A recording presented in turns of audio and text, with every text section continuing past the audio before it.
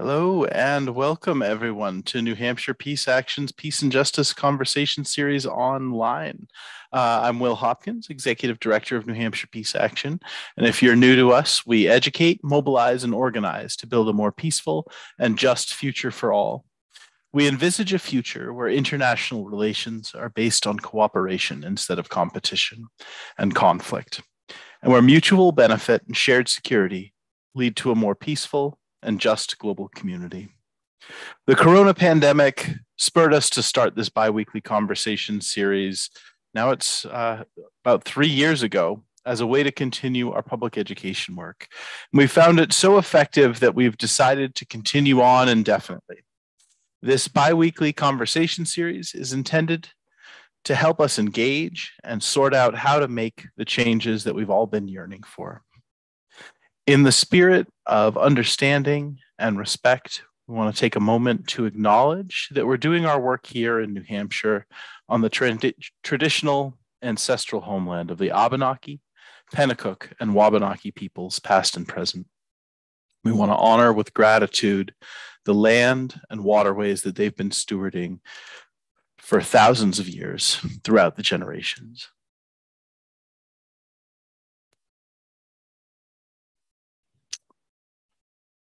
Tonight, we are excited to bring you Brother Moji Agha. Moji is an Iranian-American, a reformist Muslim Sufi monk. He is a bilingual poet and writer.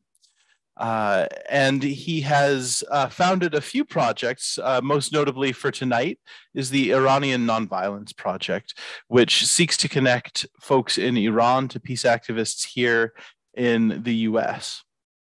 To build connections and synergies and support one another in order to prevent warfare between our nations. Brother Moji considers himself a Chomskyist activist and has been for 4 decades. He has an extensive academic and professional background in clinical psychology, not criminal psychology, forgive me. Thank you for that. Cultural and ecological studies and conflict understanding and healing. Brother Moji's peace, justice, human rights, democracy, and interfaith dialogue and Mother Earth activism includes a few different projects that I'm not going to go through, but I've had the pleasure of being one of Brother Moji's guests in his conversations with folks in Iran, as has Amy. And it's such a joy to have you with us tonight, Brother Moji. Why don't you take a few minutes and talk to us about your work and what you're doing. Thank you so much. I appreciate this opportunity to be the voice of the voiceless, and I thank New Hampshire Peace Action to organize this talk, and I am very happy to be here. And I want to introduce the 2 co-hosts of Iranian Nonviolence, which is a weekly, every Sunday, 10 p.m. Iran time, essentially 2.5-hour discussion between Iranians in and outside Iran, as well as Americans and other people, whoever who wants to come to Clubhouse. And I want to introduce my co-hosts. One of them is Jim Block, and the other one is Brother Jim, as I call him, and then the other one is Amy Antonucci, who I call Sister Amy. And Jim, may I ask you to say just a few words about how is it that you ended up being the co-host of Iranian Nonviolence, to my delight? Yes, sure thing, Moji. I'm a 74-year-old retired psychologist, clinical psychologist, and Army officer turned peace and nonviolence activist. I'm, like Moji, a Bernie Sanders fan, and yay, Bernie. I met, I'm also a member of Veterans for Peace, which is where I met Moji. He engaged with the chapter where I was a member of Veterans for Peace in Colorado, in northern Colorado, before I moved to Texas. And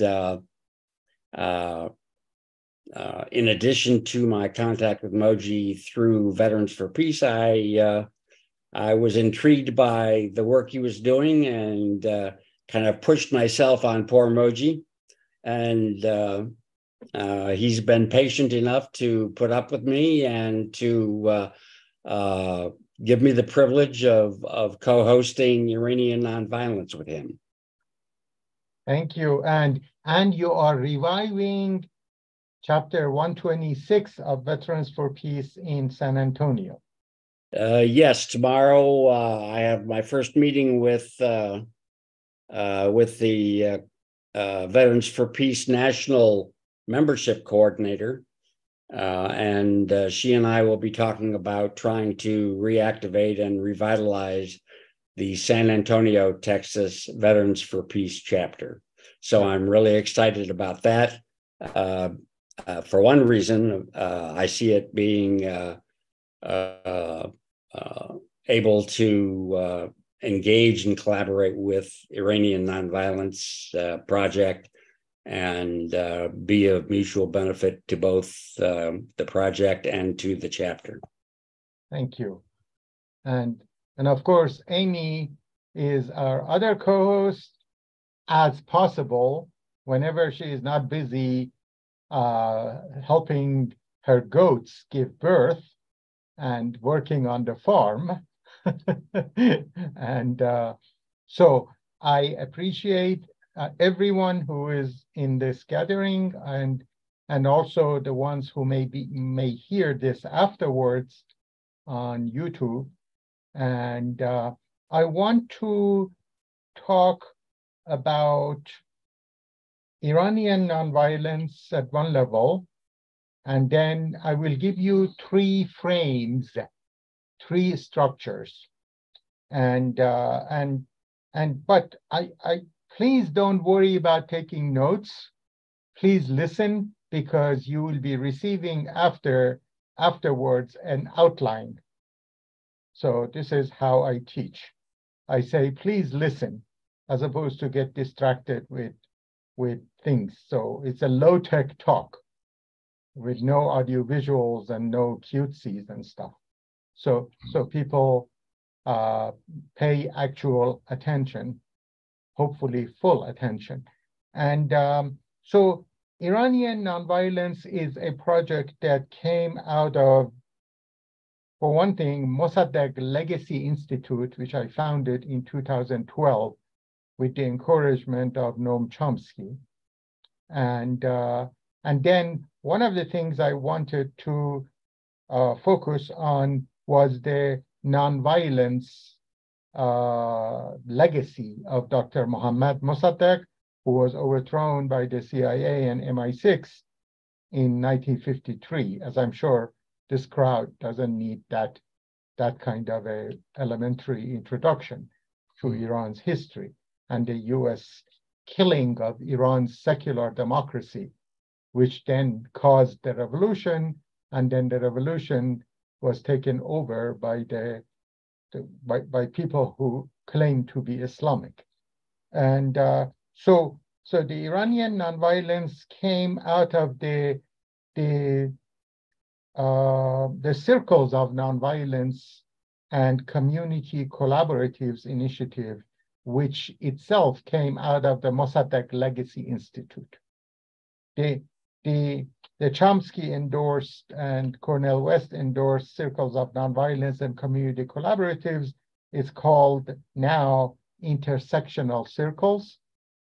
And then the Iranian nonviolence is an Iran application of the Circles of Nonviolence and Community Collaborative, or intersectional circles, an Iran-focused circle, if you will.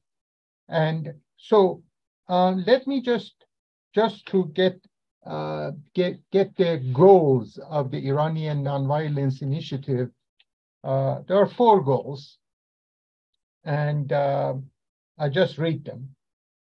1, talking and learning interactively about nonviolence, an ethically evolved, peaceful, and collaborative approach to human interactions and to managing conflicts, especially in social, political, ecological, etc. realms. Goal number 2, creating a sustained bilingual forum within which Iranian people, especially inside Iran, can engage in peace-building dialogue of undemonization, in particular, especially with the American people. Goal number 3, uncovering and operationalizing for the contemporary world the rich and ancient heritage of Iranian nonviolence that exists indigenously in the culture and especially poetry of Iran. Goal number 4, fostering genuine dialogue to non-colonially support the very hard nonviolent struggles of the Iranian people, especially inside the country, as they seek good governance, democracy, human and especially women's rights, social justice, religious freedom in particular, ecological preservation, etc. So let me go to goal number 3 and speak about a very personal, the lesson that I learned as a child from my traditionally educated late mother. And she was a supreme manager of 8 children that in terms of raising 8 kids. And among the ways that she had learned from the culture, from her traditional, not a whole lot of education, but her traditional education, was this thing that when the children, especially my older brothers and sisters, I was too young. I was born in 1958, 5 years after the coup. But when the children would quarrel and fight and compete for whatever, my mother used to tell without pointing to anyone, any party to the conflict. She would say, if you drop your end of the rope voluntarily, the fight will end. If you drop your end of the rope voluntarily, not as in a tug of war where the defeated side drops their end of the rope. If you drop your end of the rope voluntarily, the quarrel, the conflict will end. And this is something that, the kids would either do it or not do it or whatever. But it stayed in my ears all these years, especially as I studied psychology and conflict resolution and cultural psychology and taught these subjects at the university level. But then I asked myself, where did she learn that very basic nonviolent way of trying to resolve a conflict? And I'll tell you some of the people that were her teachers and have been my teachers.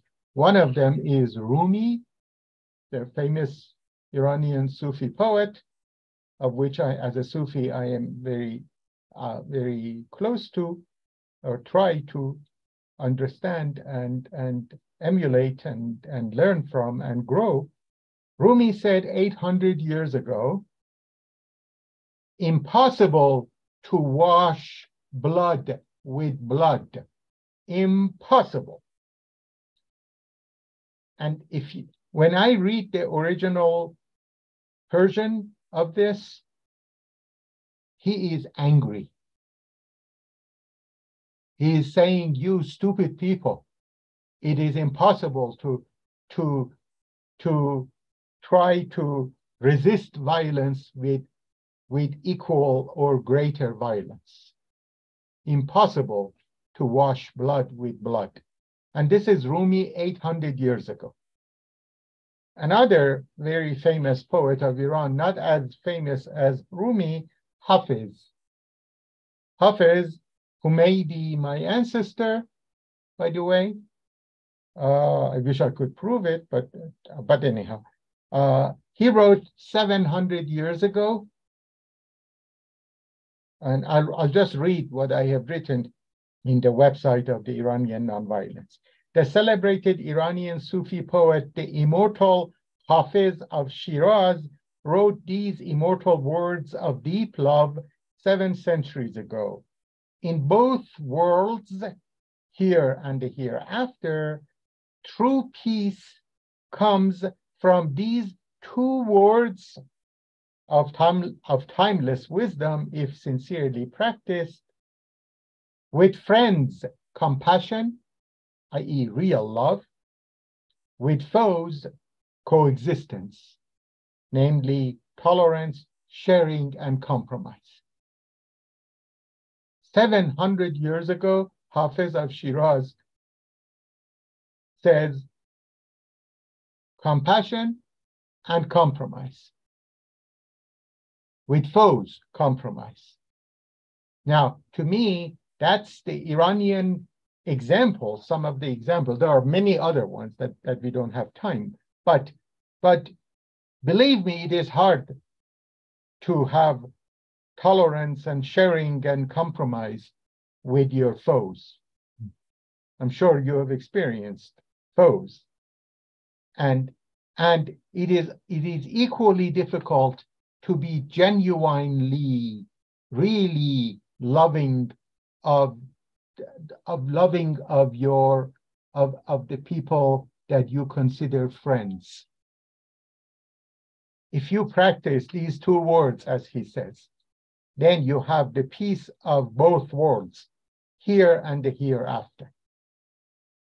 And to me, this is an indigenous foundation for democracy, for human rights, for respecting Mother Earth. And so, these are some of the examples of Iranian nonviolence that I then in goal number 3, I said uncovering and operationalizing for the contemporary world the rich and ancient heritage of Iranian nonviolence that exists indigenously in the culture and especially poetry of Iran. Now, one of the things that really compelled me to start this initiative is when I hear angry young people in Iran talking about there is something wrong with us, otherwise we wouldn't have such horrible leadership. Self-hatred. And when I hear such self-hatred coming from the future generations of Iran, then I say, boy, while I'm alive, I need to, uncover and operationalize the Iranian nonviolence legacy. And so this is the shortest summary I can give you. In how many more minutes do I have? We usually move to Q&A at about 7:30, which would be 9 minutes. But a few minutes one direction or the other doesn't matter. And if you want to leave some time for Jim to talk, yes, that would be great. After I'm done, I'll give you guys 3 frames. Did I say guys? I apologize. You folks, because I've been taken to task by a peace activist lady who said, "We're not guys." So anyhow, you folks, I'll give you 3 frames that may help organize a lot of stuff that is happening in Iran and in the United States and how they are related. 1, a legacy of Dr. Mossadegh after the coup. He said, internal despotism and external colonialism are 2 sides of the same coin. Internal despotism and external colonialism, think of the Shah of Iran and Nixon, or I don't know, bin Salman of Saudi Arabia and Trump. Internal despotism and external colonialism need one another, are 2 sides of the same coin. However, the other way, and far more violent and nefarious of their coexistence, is when internal despotism and external colonialism need one another as enemies, as George Orwell wrote in 1984. There is a need to create an enemy and to maintain animosity in order to justify internal despotism. Now examples of that are Ayatollah Khamenei, the current so-called supreme leader of the so-called Islamic so-called Republic of Iran, and Benjamin Netanyahu of Israel. They need one another as enemies. In the same way that in the United States, as you folks know, when Kennedy, John F. Kennedy, and Khrushchev wanted to end the Cold War and begin real peace talks after the Cuban Missile Crisis, in the US, the people who overthrew Dr. Mossadegh and others, they killed Kennedy. Within 3 months, we have a coup that was begun in the Soviet Union by Leonid Brezhnev against Khrushchev. Why? Because internal despotism and external colonialism need one another as enemy, and that animosity in the Cold War was a cash cow. And both sides needed it. Therefore, it went on and on and on until the Soviet Union fell apart, because its military-industrial complex was much smaller. And so anyhow, internal despotism and external colonialism are 2 sides of the same coin, especially when they need one another, are interdependent as enemies. That's one frame. The other frame is make ... great again. Okay? Make America great again by you-know-who, Donald Trump. Make Iran's ancient history great again by the Shah of Iran. Make the Ottoman Empire great again in Erdogan in Turkey. Make Russia great again, Putin. Make India great again by Modi. Make Brazil great again by Bolsonaro. And these are examples of ideological populism, which has a manipulative, solution for how the society should be organized and managed and governed. Now you may say, okay, what about today's Iran? Who is Ayatollah Khamenei trying to make great again? They claim to want to make Shia Islam great again. Okay? All of these ideologies, whether they are economic ideologies, religious ideologies, national ideologies, racial ideologies. They decide for the society, this is how it's going to be. It is dictated from above, and it uses brutality and violence in order to achieve the predetermined goal of the ideological governance through high-level manipulation of the public and through dividing the public between us versus them. And so the other kind of populism that we know of, like some of the policies and practices of Bernie Sanders, who you see the poster behind me, that's called democratic populism. Unlike ideological populism, democratic populism does not, it comes from the grassroots. It doesn't make a decision for people, a predetermined ideological dictated formula for the society, because it is democratic in nature. That's why Dr. Mossadegh was overthrown by the military-industrial complex, and that's why Ayatollah Khamenei of Iran, the so-called supreme leader, hates Mossadegh.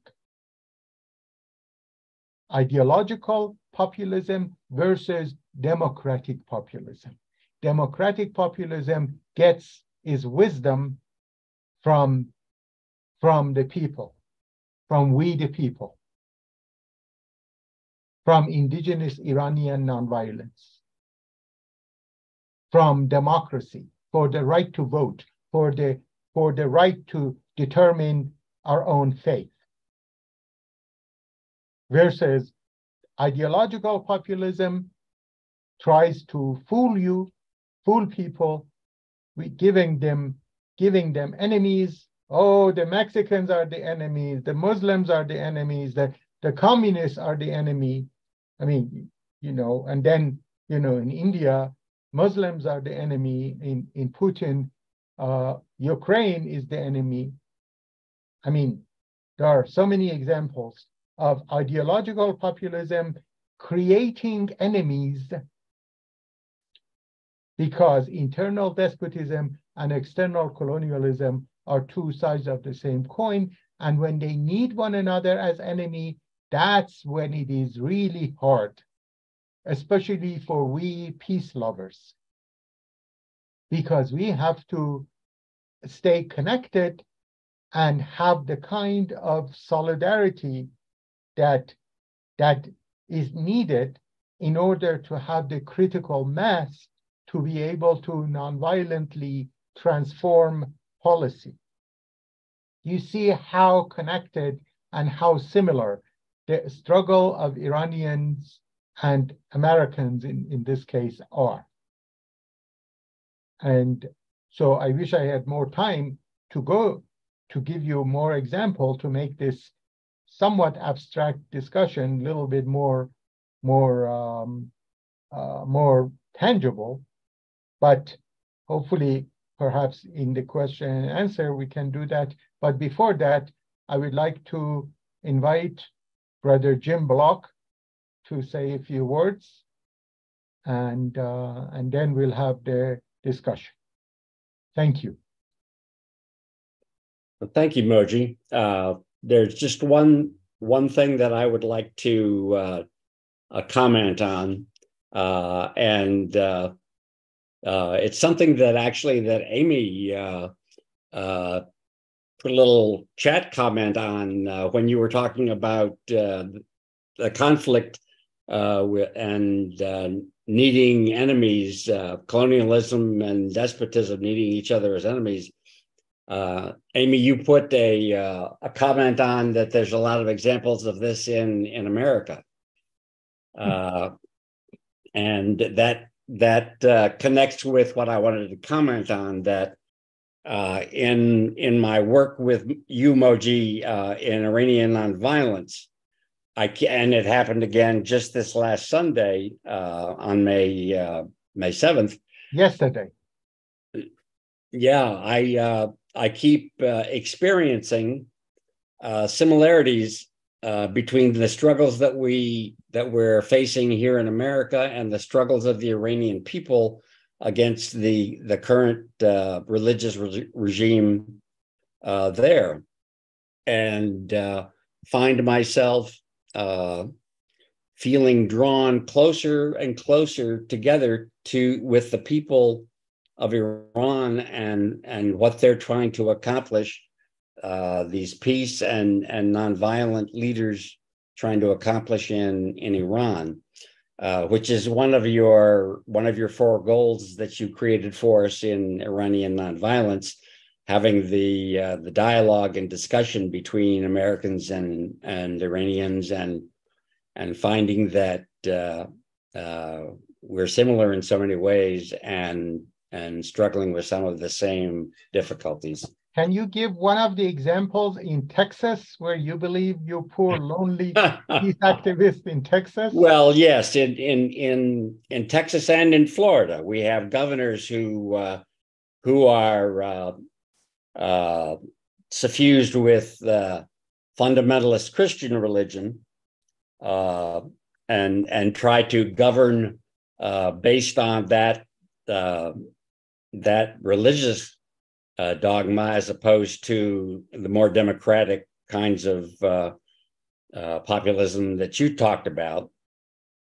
And so while I was glad to move to Texas so that my wife Zubida could be in a place that's more similar to where she was raised in Morocco, I find myself feeling a bit overwhelmed by the political and religious what I call neo-fascism in Texas. So I don't want to take up a whole lot of time. My singular point was that the goal of bringing Americans and Iranians together in the Iranian Nonviolence Project certainly has an example in me as one of the co-hosts. Beautiful, thank you. I just want to make one point that I often say. I say, if the KKK that claims to be Christian, if what KKK practices has practiced, especially in the past, is an example of Christianity, then the so-called Islamic Republic regime is practicing Islam. And that usually shuts a lot of people's up. I'm sorry if I'm using that term, but it's like helpful on both sides. Right. Helps people to understand what the regime is to Islam. Right. So we've got some questions in the chat already, and I just want to encourage people. You can use the hand raise function in Zoom, but I might not always see you right away if you do that. But if you put an asterisk in the chat, I will notice. You can also feel free to put your questions in the chat if you don't want to ask them yourself, and I will read them off. And to kick off conversation, Brother Moji, we already have a question from Tom that I'm going to expound on a little bit. And Tom asks, how can we make peace profitable? I think one of the challenges as American peace activists that we face is that peace makes jobs in military manufacturing. It funds electoral politics. Both parties get large donations from Pentagon contractors.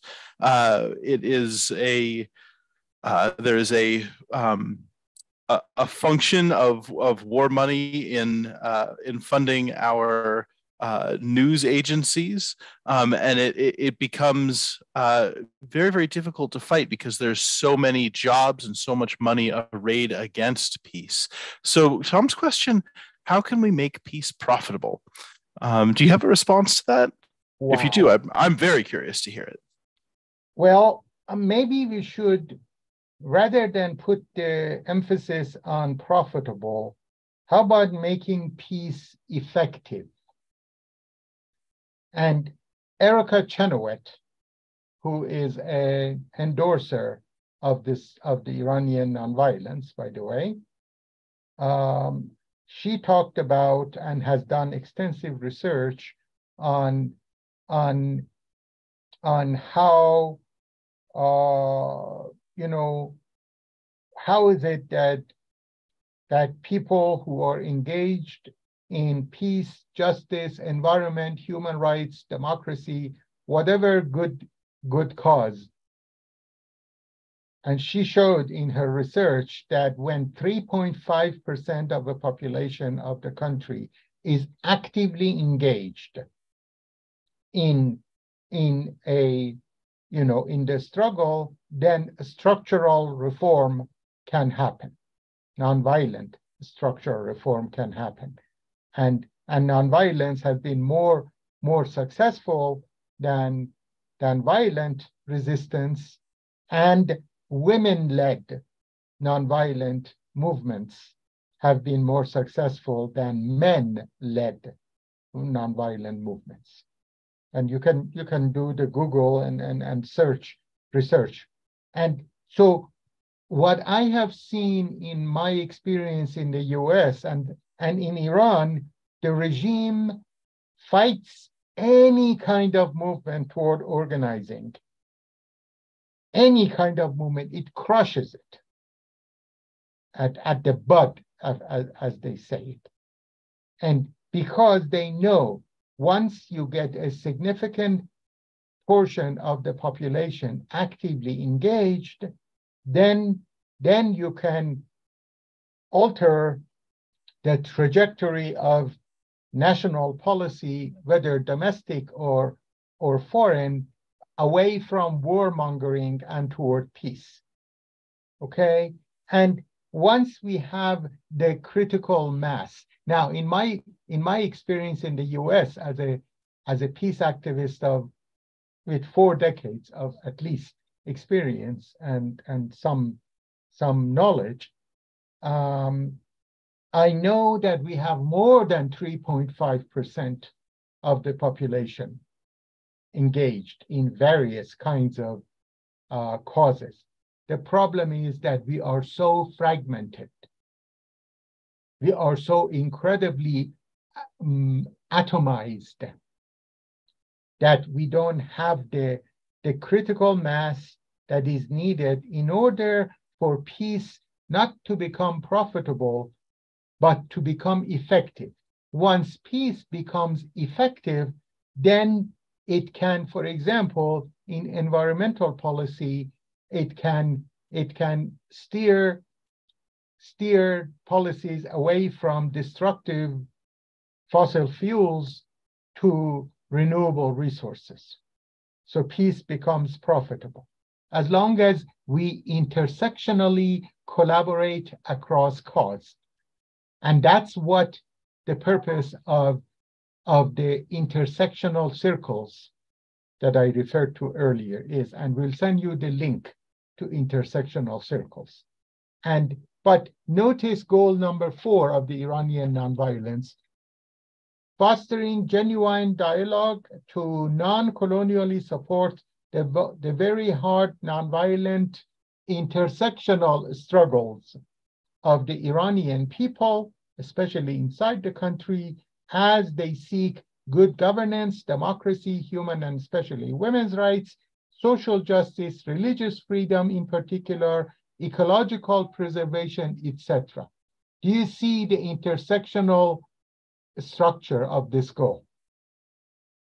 If we could have, and I am hoping that the intersectional circles in my recent mini speaking tour, and I've mentioned this to Sister Amy and Brother Will, that if we could have a intersectional circles started online if necessary, and then hopefully in different regions. So, Amy, did you want to? There were a couple. Yeah, I was going to say there were a couple comments while you were talking that came up, and one was from Amy. Maybe rethinking our economic system. The use of GDP and what we consider to be profit is going to be is going to need to change to make peace more valued. So maybe it's not a question of money, but of what we value. And then Tom just echoes you, saying peace and progressive groups are very fragmented, making us powerless. Yeah. And I've got some questions that I know I wanted to ask. I don't want to take up time as facilitator, and I know Kyle has one that he might be working on, or maybe we'll see that in the chat, or maybe Kyle is ready to ask it soon. But I'm gonna ask you a question. This is about some recent email traffic I've seen. I'm a former board member of Vets for Peace, and I know there's been some discussion. So NIAC, the National Iranian-American Council, is the organization that historically for the last 14 years I've gone to for advice for how to talk about and think about U.S.-Iran relations. They're kind of the peace groups the peace movements go to on Iran policy. And in the recent Saudi Arabia and Iran truce that was brokered by China, they released a statement saying that it's likely to be a net positive for regional security, that there was some, let me just read a little piece. It's impossible to ignore that the U.S., which initially supported these regional de-escalatory steps in Baghdad, appears to have ceded the role of mediator to China. This follows the U.S. de-emphasizing diplomacy with Iran, even as it has accepted and continued to enforce the maximum pressure policies of Trump that it once sharply criticized. So I was delighted to hear that Saudi Arabia and Iran had reached a peace, because I felt like it made it less likely to result in a war. But I have read that you're not necessarily in the same boat, and I want to hear more about why. Can you tell me about that?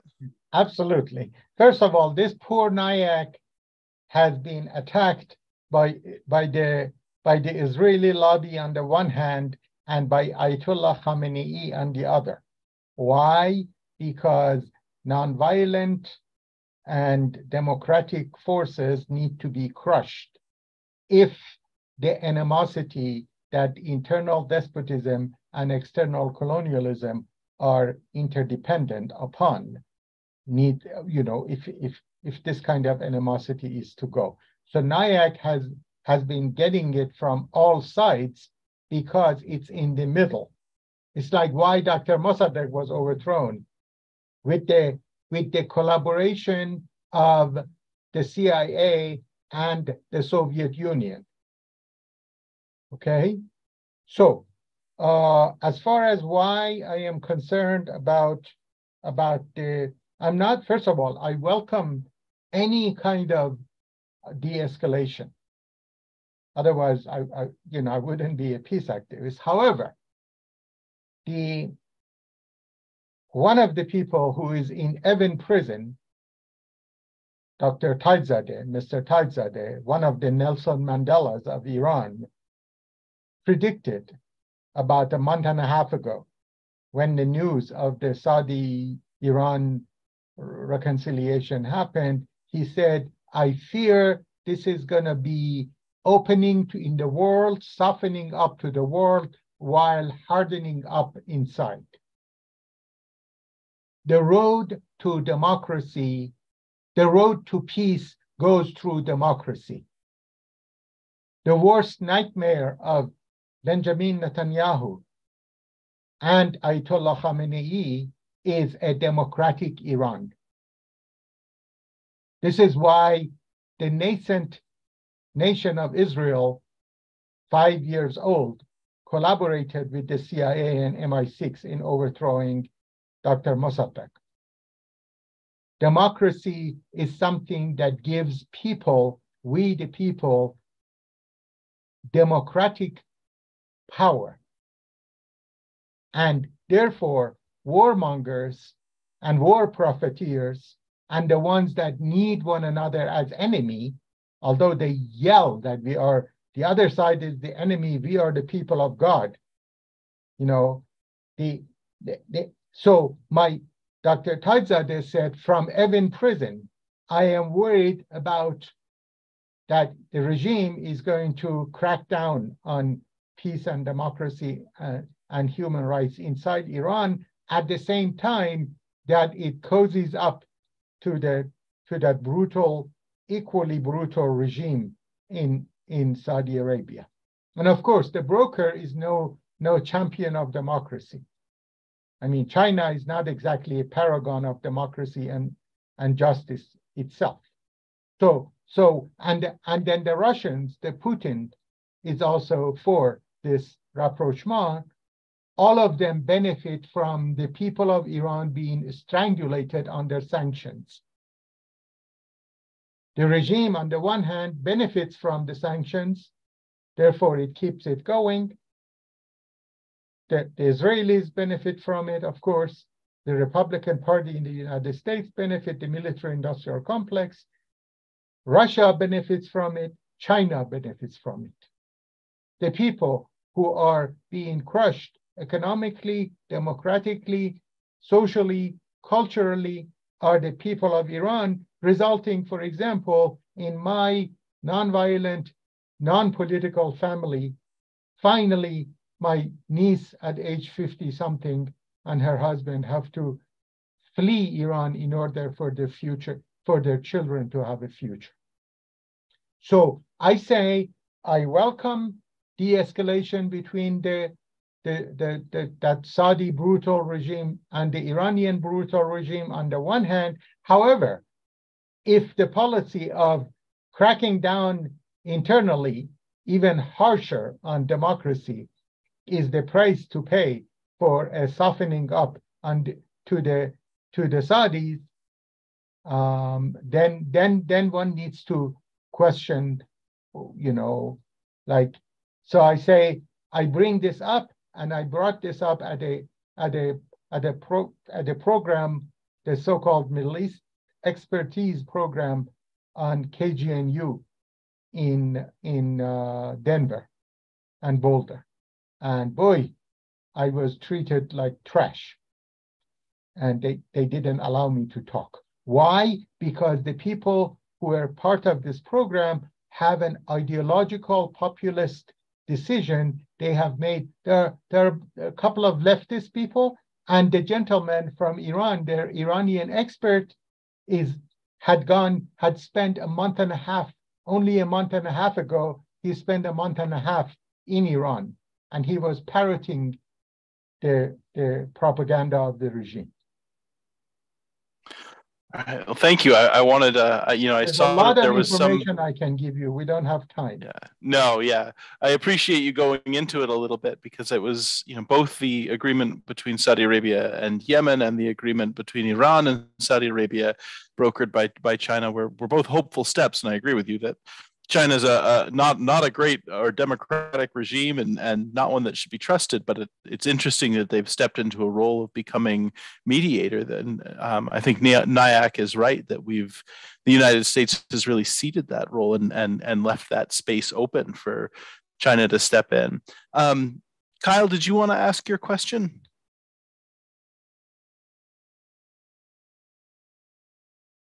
Oh, he had his hand up. There we go.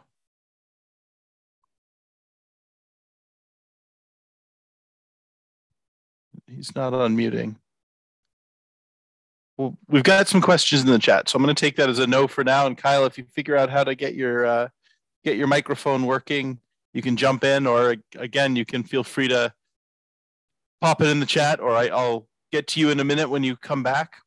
For now, I'm going to ask Greg's question. So Greg asks, would you say that 3.5% or more of Iranians are involved in nonviolently protesting against the hijab rules in Iran?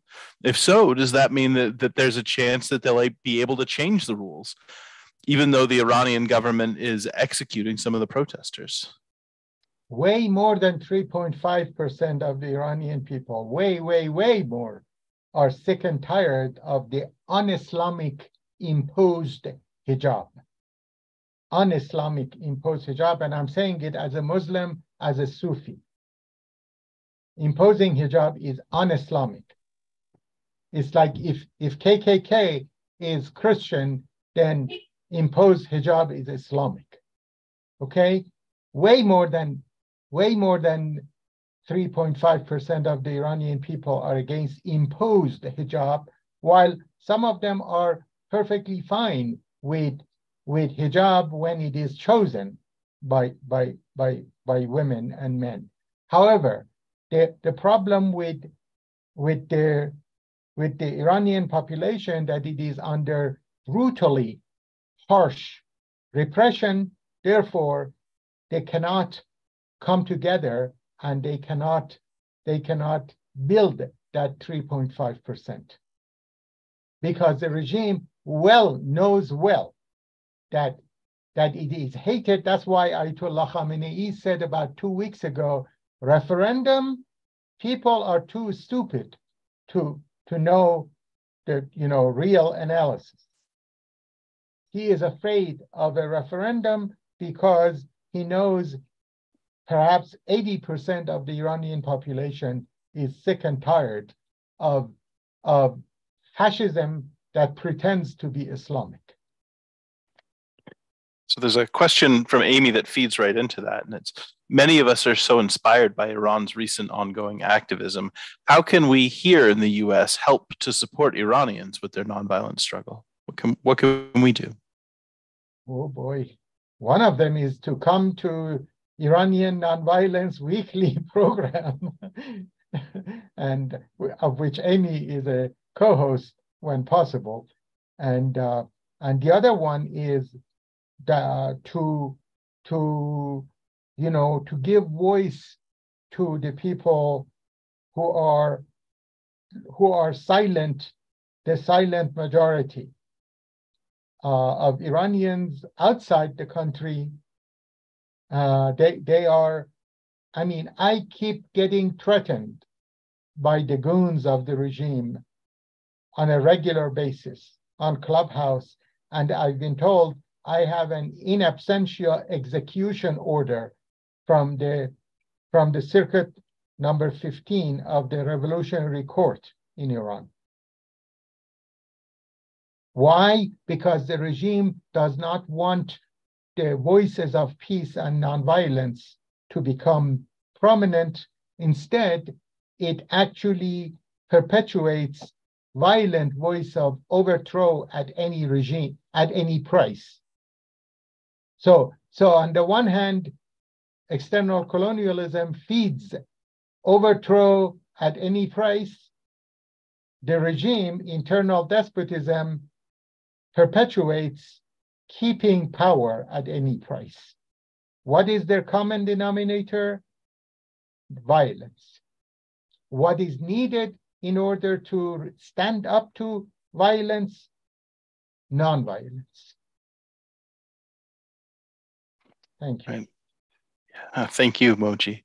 And I just want to take a moment to recognize that you've said a few things that I want to make sure that we make just a little space to recognize, and that the struggles of your family, your niece trying to get out, and also your own death warrant. Just how hard it is. Sometimes we take for granted some of those rights that we enjoy, to safety and security, and the safety and security of our families. And I just want to take a moment to thank you for your bravery in speaking out, and to recognize that your family is in danger from this brutal regime. I want to see, Kyle, are you ready with your question? Can you hear me well? We can.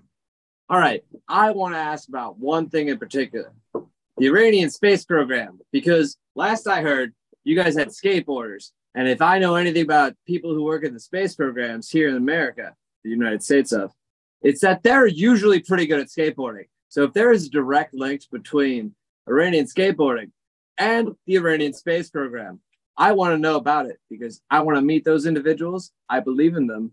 And last I heard, there's a writer's strike. Star Trek is up for grabs, and there's never been more than one Iranian cast member in a sci-fi exclusive. I'm sorry, you could finish. You could finish for me. Starfleet out. Well, if you want some crazy Sufi to be a actor, although I don't have any actor training, in a sci-fi movie, just send me an email. And as far as the Iranian space program, its Iranian space program is a fig leaf in order to justify the brutality of the regime. Basically, the regime says, although we are extremely backward in terms of our cultural and social policy, but look, we are so technologically advanced. Same thing in the Soviet Union. The space program of the Soviet Union was a way of trying to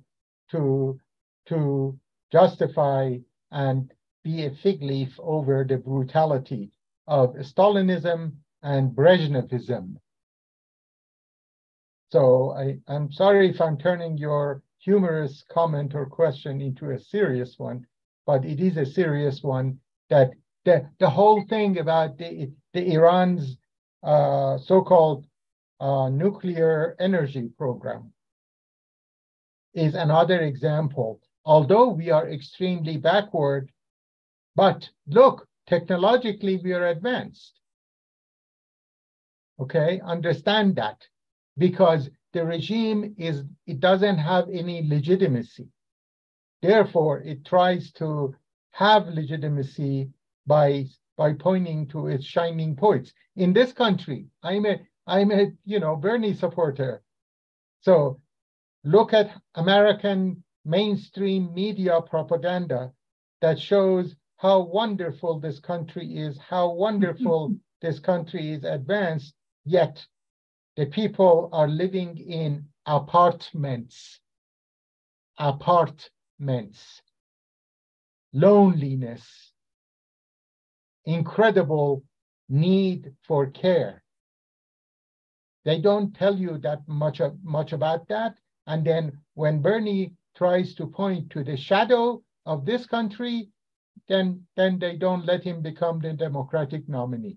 They have coups against him in 2016 and 2020 presidential elections. So external colonialism and ideological populism, regardless of what clothes they wear or what they claim, because they know they don't have democratic legitimacy, they try to create a spectacular stuff in order to distract people from the real ills of the society. Thank you. Jim, did you have a comment you wanted to make? We're just about at the close. I'm going to give a few upcoming events, and then we'll turn off the stream. No, I've had something come up here at home, and I wanted to just apologize. I need to leave precipitously like now. So my apologies for having to disappear. Well, thank you for joining us, Jim. Well, thank you for having this forum where we could talk and exchange ideas, and it's been wonderful. Thank you. Bye-bye. Thank you. Unfortunately, we are at the end of our time together. I have no life, but I stay as long as you guys stay. All right. We'll let folks stick around in the Zoom room after we close the stream. But before we close the stream, I just want to mention a few upcoming events. So a week from tonight, on Monday, May 15th, same time, 7 to 8, we'll be hosting Noura Zakarna, who's going to talk about growing up in Palestine. She's a young woman who's here going to law school in New Hampshire, but grew up in Palestine. Some folks in her hometown have been killed while she's been here studying, and she just wants to tell her story. So join us a week from today for that. The next day, on Tuesday, May 16th, you can join. Amy will be hosting our quarterly New Hampshire Peace Action Act. We're going to try to get some calls into our House representatives about repealing the Iraq authorization for the use of military force. It's passed the Senate, and we need to get it through the House. So 2 Mondays from tonight, we'll have some folks from Friends Forever Northern Ireland who are going to talk about youth peace building efforts in conflict areas. And then 2 weeks later, on June 5th, we'll be hosting Jerry Condon and Helen Jacquard of the Golden Rule, who are going to talk about Veterans for Peace Golden Rule Project, which is sailing around the world trying to put an end to nuclear weapons. So I'm going to say good night. Do you have a last comment before I turn off the stream? Before you end the recording, the guest of the Iranian Nonviolence this coming Sunday at 11:30 a.m. Pacific time is Richard Forer. Richard Forer is a Jewish American former member of IPEC, who is now a fierce defender, nonviolent defender of Palestinian freedom. So I invite you and everybody to come to the Iranian Nonviolence, which is available on Zoom as well as Clubhouse, and and then invite others, because we need more people to show that peace has a chance. And John Stewart said jokingly, yes, the arc of history bends toward justice. However, that bending is not as a result of gravity. That's right. Thank you so much, Moji. This series is free and open to the public, but we welcome and need your support. So check out nhpeaceaction.org/donate. You can also check out nhpeaceaction.org/events for our upcoming events. And we will see you next week.